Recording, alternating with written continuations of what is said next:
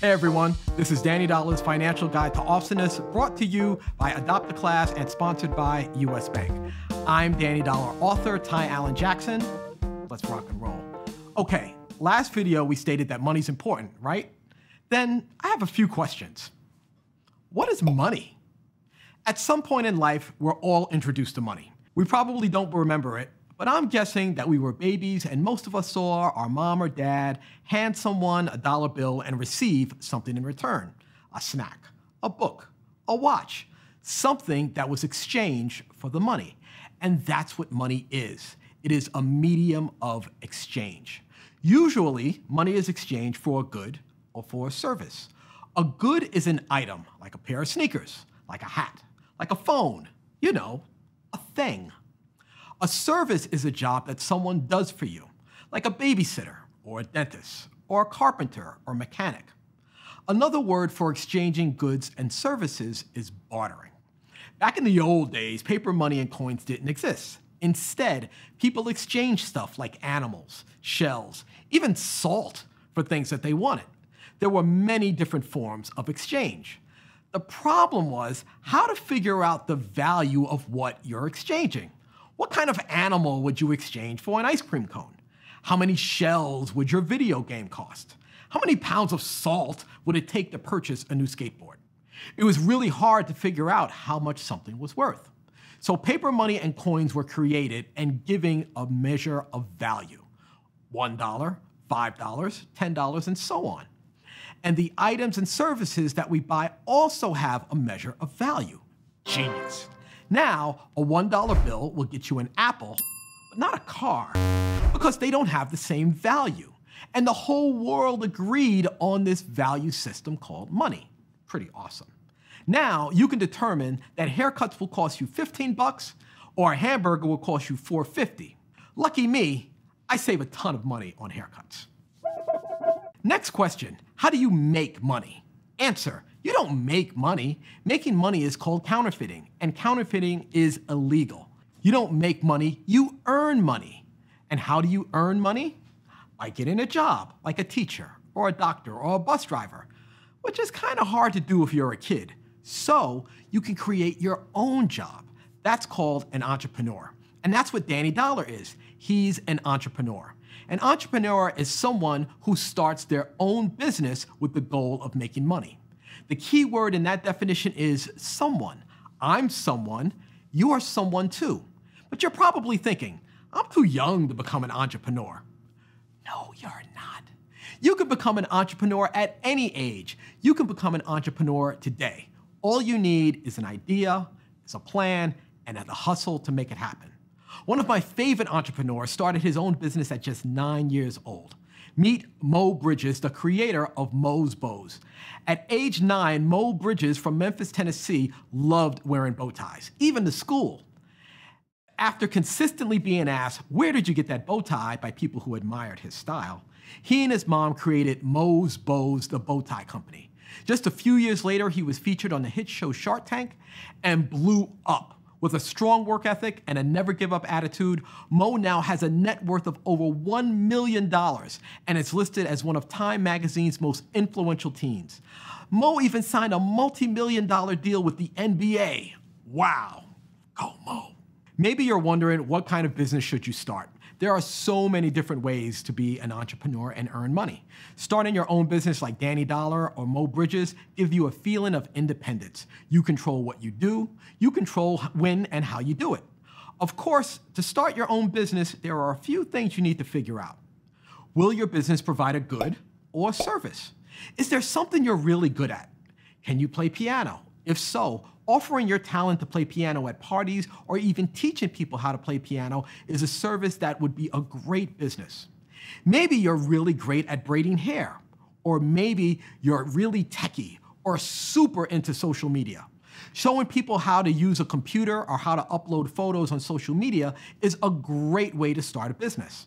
Although, I do admit, enabling adults to post and do the latest dance craze is super exciting. I still can't get this right. But if you can make a couple of bucks showing people how to upload their videos on TikTok, Instagram, or Snapchat, then go for it. Ka-ching! On the other hand, if you're really good at making stuff, are you good at making your own clothes like Mo Bridges? Or do you like building or crafting things? Are you a great cook or a baker? Here's what I want you to do. Get a sheet of paper and write down a list of products you think you can make and sell. Also, make a list of services that you think you can provide. And I bet you're wondering how a kid can even start their own business. Well, I'll tell you how Danny Dollar started his. He started his own business with a plan. And that plan is simply called a business plan. A business plan is a document that breaks down your big idea and helps you put all your thoughts in one place. Here's an example of Danny Dollar's lemonade stand business plan. To start your own business, you need to get organized, and having a plan that is a business plan is super necessary. Need some startup cash? Depending upon the kind of business you're starting, you may need a little or a lot of capital to get started. If the business that you want to start is a service-based business on your talent, like teaching people how to play piano, you may need only a few bucks for flyers and marketing materials. Your service isn't based on things you need to buy because your talent is the service.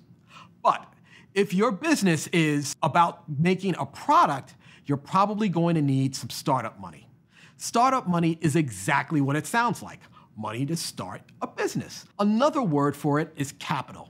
If it looks like your business idea is going to need more capital than you can scrounge up, you might want to think about simplifying your business idea so that it's less expensive to get off the ground. Maybe you don't need umbrellas for that cup of lemonade. That said, if you need a little capital, it's no big deal. There are a few ways to come up with some startup cash. 1, have a business partner like a friend or a sibling that you can share the costs with. 2, borrow money from a family member or a friend and pay them back out of your profits. 3, if you're going really big, you can go to an online funding platform like GoFundMe or Kickstarter. Got it? Good. You gotta know who your customer is. Knowing your customer is vital to success.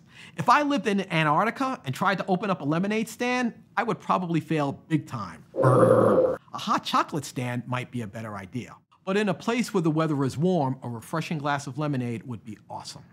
Think about where you live and what your community or neighborhood needs.